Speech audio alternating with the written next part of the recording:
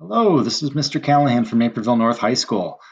Today I am going to be giving a tour, a little tutorial on the website Repl.it, which we will use as our primary IDE for this class. So the nice thing about Repl.it is that it is in the cloud, entirely browser-based. It'll allow us to write and run all of the code we need to write from the browser, which means you can just use your Chromebook and you're good to go for this class. So the other nice thing is it allows us to collaborate on code with other classmates and me. So that's a huge feature of Repl.it that we'll get into some today.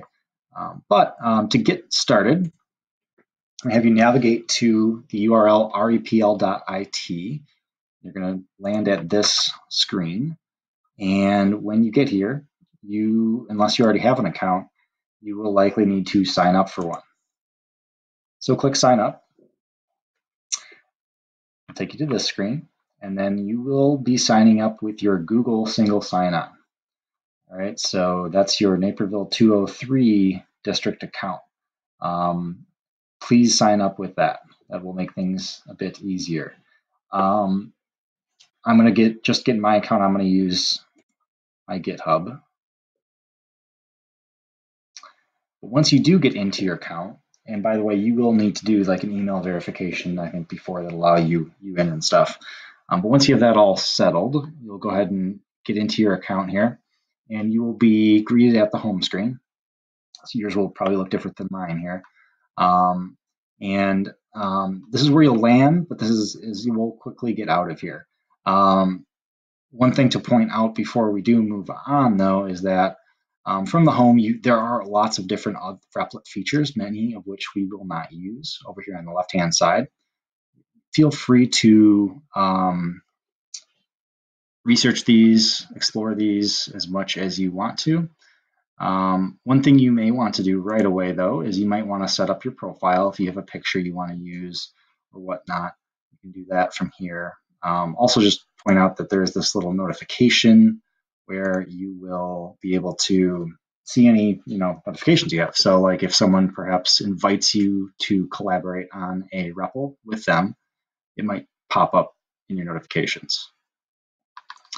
All right, but as I said, we're going to quickly move on from this screen because most of the work will happen in your REPLs. So if you click on My REPLs over here, it takes you to basically like a file manager for all of the different REPLs you might create.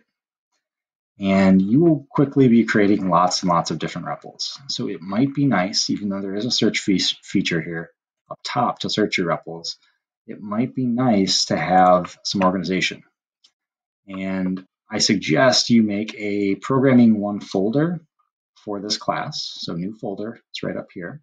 You can click that, create a programming one folder. And then for my class, at least, we start at unit 0. So you might want to also create a folder for each unit. So for unit 0, I'll go in here.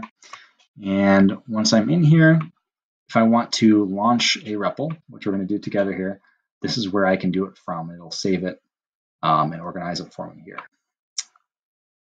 All right. So these are a couple existing ones I already have. So this is what it'll look like once you have some created. But we are going to go ahead and create one together here. And if you go to the very top right of the screen, there's a little plus. That is the Add a New REPL button. All right. And there is an option to import from GitHub. We won't be using that for this class. What we'll be doing most of the time is either creating a Python REPL or a Python with Turtle REPL. And it's important that you choose the correct one because they are not going to work, or some of the code is not going to work in one and the other, and vice versa. So what we'll do most of the time, I guess, would just be a regular Python REPL. I'm just going to call this one demo. You can make it public or private, and you can toggle that from the get-go right here. You can always change it. So we can talk about that more later. I tend to leave mine public unless it's for a specific reason I need to make it private. So I'll go ahead and create this REPL.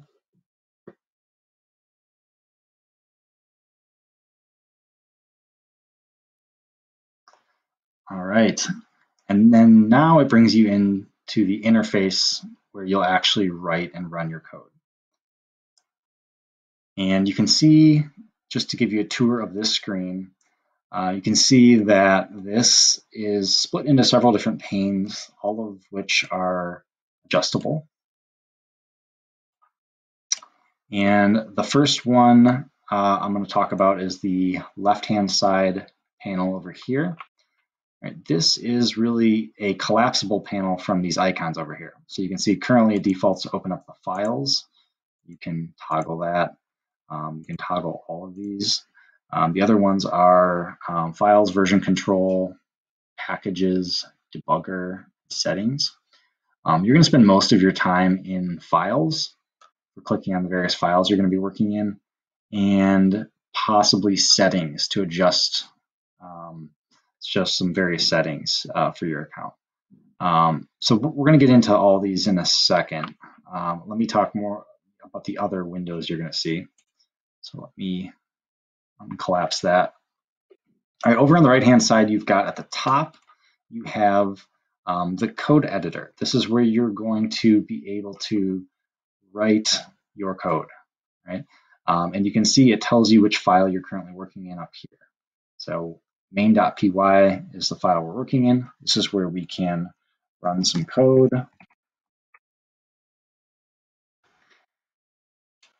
Right?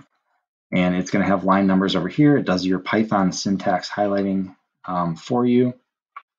And there is an auto format over here. I haven't really got this to work very well. Perhaps it's still a in progress feature, I'm not sure. But in theory, this could help you with the Python formatting, language formatting. So this is where you write your code. So that's an example, a one-line example for you. And then down here, this is the other screen. And this is when you run your code, this is where the output will display. So if this is the code editor, then this is going to be the shell, the interactive shell that you'll be able to work in. Right, with the shell, you can see that it tells you the version of Python you're currently working in, a date, and then it gives you this little orange caret arrow symbol. And what that means is that this is, you can type here and it can interpret your code for you in real time. So this is the shell. So it's interactive because I can type something like 5 plus 5, press enter, and I can get immediate results. So it will tell me, it'll evaluate that expression for me and print the output. Also, when you run your code, this is where the output will show up. So when I print test, that will show up down here as output from my program. Now, once you have some stuff showing up in your shell down here, there are some options you can find. Clear is a nice one that I use quite often. Right? If it gets messy, you can always clear the screen. Other options for this, if you have like dual screens or something set up at home, you can get pop this out to a new tab, do a 2-screen, which might be nice. That's an option that works well. So those are pretty much the main windows. Like I said, you can set these up however you prefer. Also up here, when you create a new REPL, think of a REPL as kind of like a project. So when you create this REPL, you want to give it a name. So we just call this demo. You can describe what's happening here. You can delete it from here. You can toggle the public private from here. You can also fork it from here. So what forking is if I have this project started and I want to make a copy of it for myself or someone else and continue working on it, but save the existing version as is, I can fork and it will create a second version of this project with everything saved in it, just under a new name. So now I have demo 1. Now, if I want to get back to my REPL and see that first one, I can go back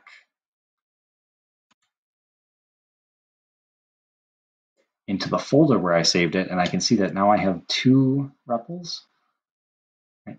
And there's a forked version of it, which I can work in, or I can continue working in that original version, which I'm just going to do in this case. All right, so that's what forking is for your projects.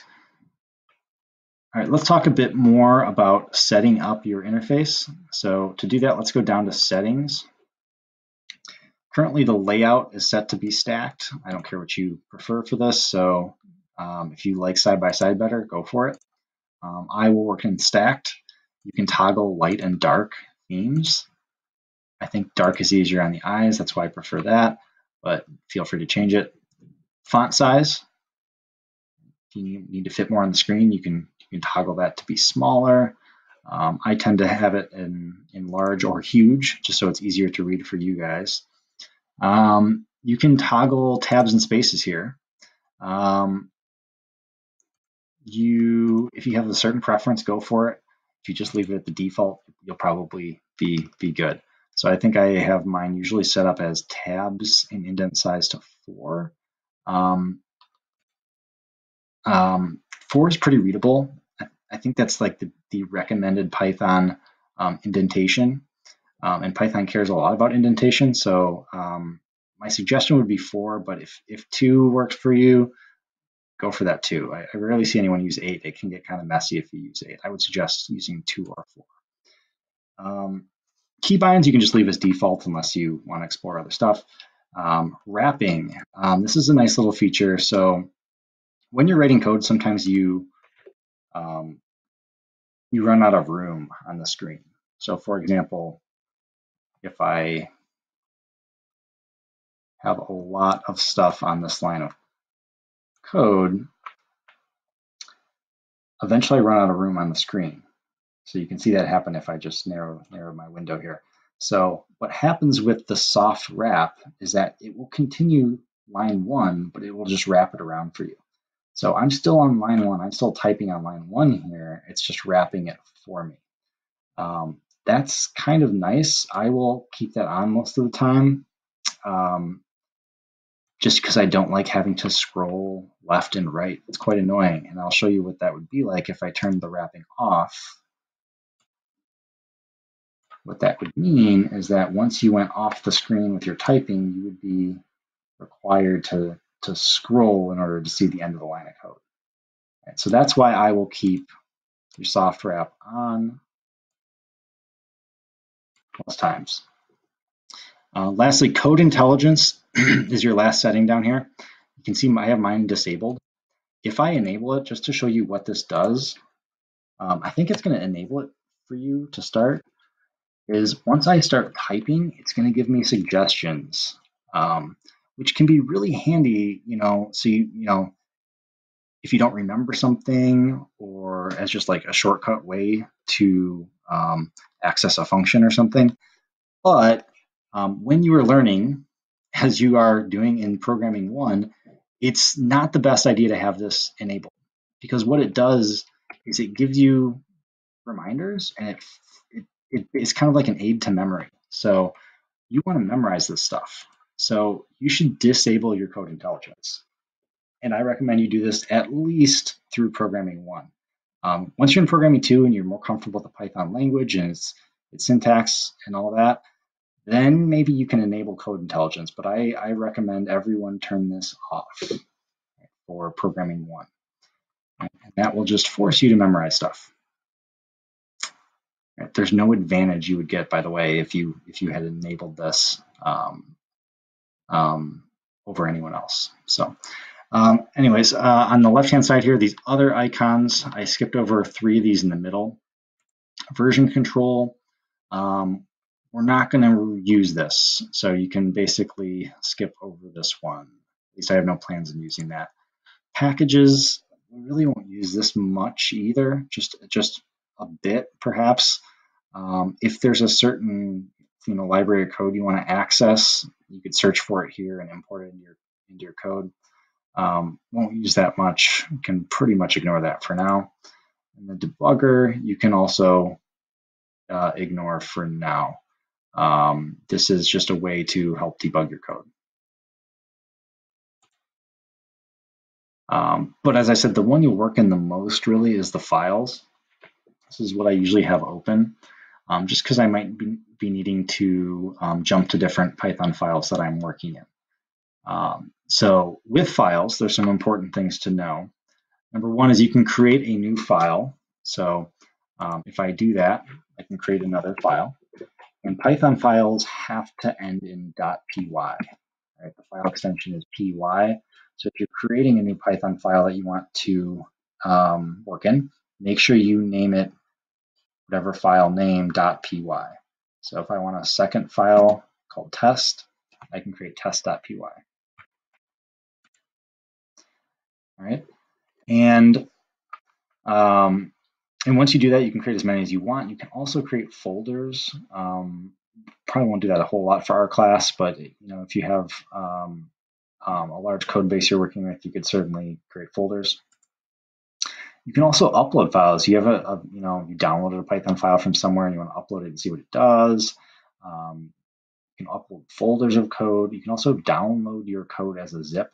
I may ask you to do this at some point, and that works. So you can also, it says pro tip, you can also drag and drop. So that's nice too. So if you got a file you want to work in, you can just drag and drop it over here and it'll upload it for you. So that's pretty cool.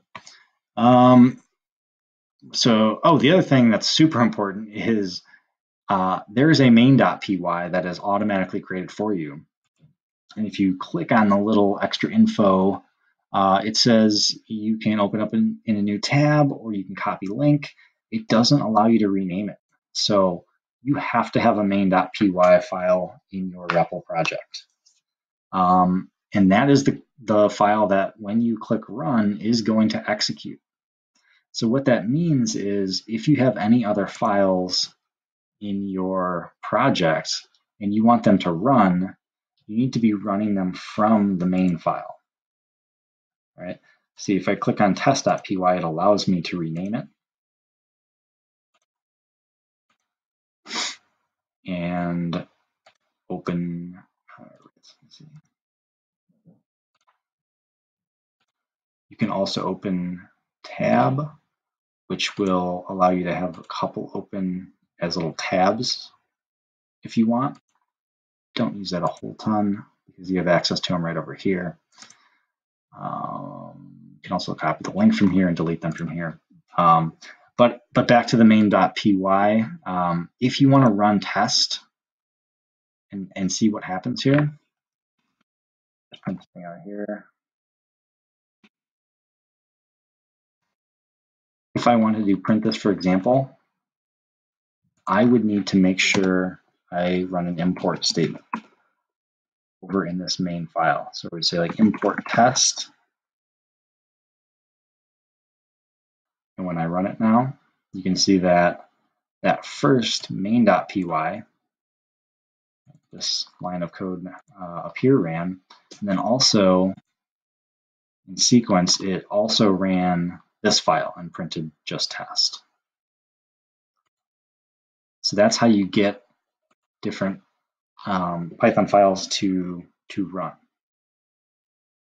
Right? If I didn't have this and I tried to run my code, I wouldn't get the output from this. This file would not run. So it's really important that you are able to run different files from the main. So add that back in just in case you miss it. So import, and then whatever the file name is, and notice the way I named it is just the name. You don't need to include the py part of it. Just import test will import your test Python file. All right. Let me think what else you may need to know about. You can run from up here. Click on this, and that will run your code, as we have already done. But there is also some shortcuts. So you can look up the keyboard shortcuts. I think in the help down in the lower left, it shows you these.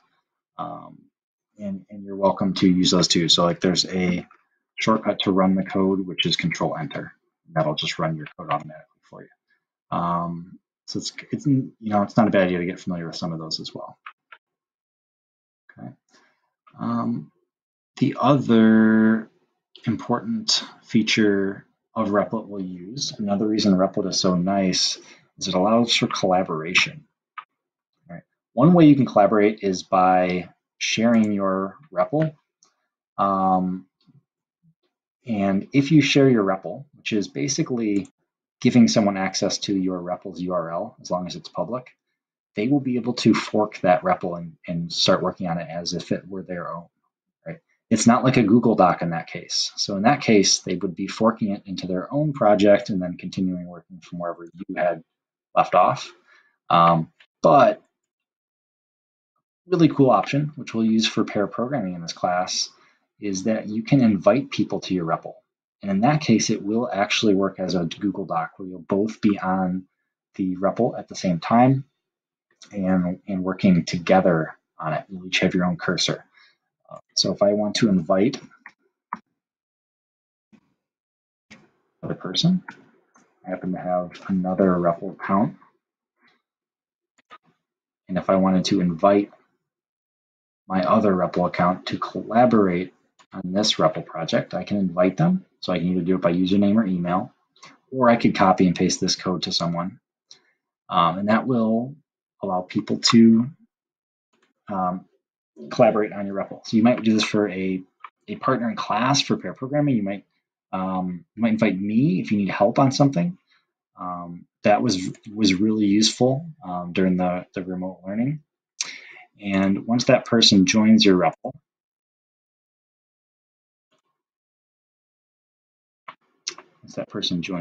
let me see.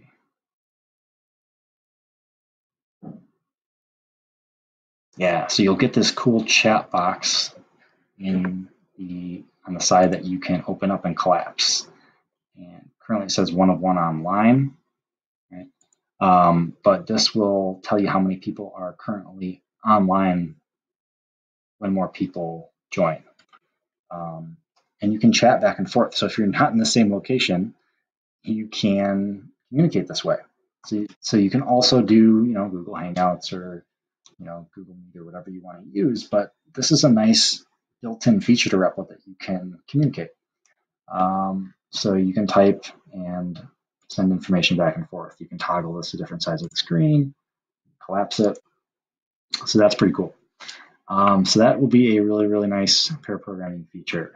So we'll use that for the pair programming. Now, when you turn your code in to me, you will not be inviting me to collaborate. Rather, you'll be just copying the REPL link. And the REPL link is just the URL. So it's up here, right? You can either copy it from here or you can copy the REPL link from here. And that's the link you turn in to Canvas, right?